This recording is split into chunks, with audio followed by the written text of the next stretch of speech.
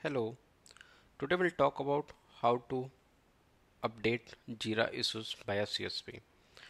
So, if you have the CSV, it's fine. If not, then for example, I can show. So, this is a project, and you can say ordered by updated. I have selected, and here what I want to change, I want to change the reporter. Okay, so if I want to change one by one, it will take time. Okay, so I don't want to change one by one. In a one CSV, I want to change it. So 93 issues, I don't want to open all 193 issues one by one and go to the reporter field and change it. These are the inactive reporters, so I want to change it. Okay, not only this one, so there are a number of fields are available. If you want to change, you can change it. But before proceeding, you should be having the admin permission, then only you can update it. Because there is two way to update or change CSP.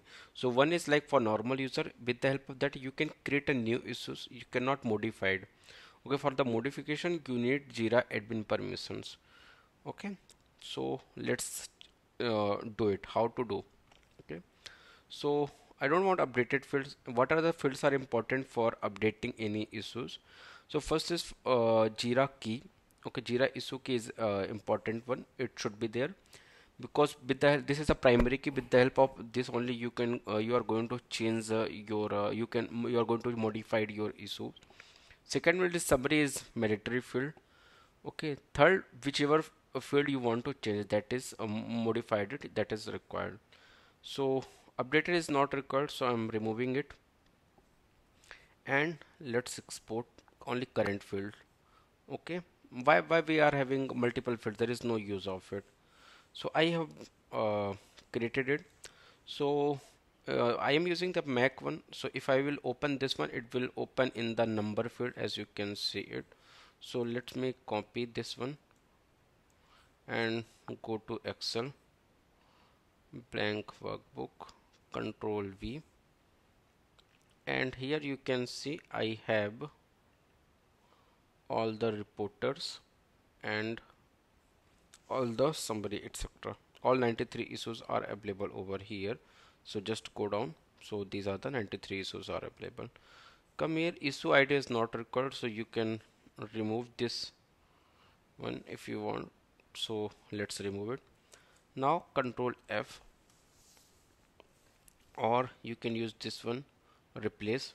Okay, what you want to replace? I want to replace Sarah dot HOWART this user with ABC user. I do have ABC user. Okay, how I can change? Check it. You need to go your user management. Let's see if I do have or not. And that should be active user. This is the active user, and Ansu is also an active user. So let's change it. Let's go to Excel again, and this user.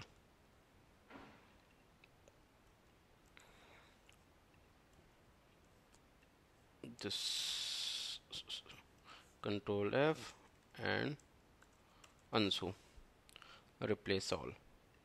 So I have done the changes. As you can see, some are the unsus and some are the ABC user. So let's just save it. Save as not Excel, it should be CSV file. So CSV file where, and update issues via CSV. Okay, and the documents is there, or let's have in desktop.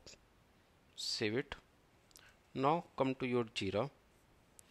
Where you have to go? You have to go to system. And how to go system? Click on this cog button and click on system.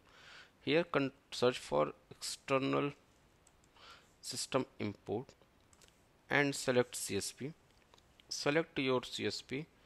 So where it was, it's this one, updated issues by CSV. Okay, click on next. Which project it is? It is STA project, so you need to select STA project. Click on next. Issue key, so issue key only.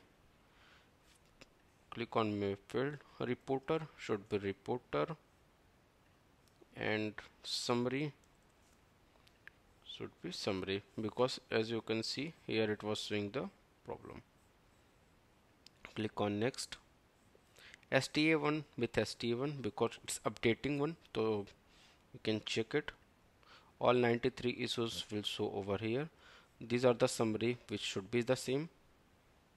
Okay, and these are the reporters are going to change.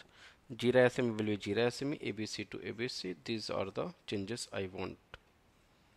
Okay, being import. So once you will start importing, you can see some problems it will show. Leave them inactive because there are some inactive users, so let them inactive only. So click on next.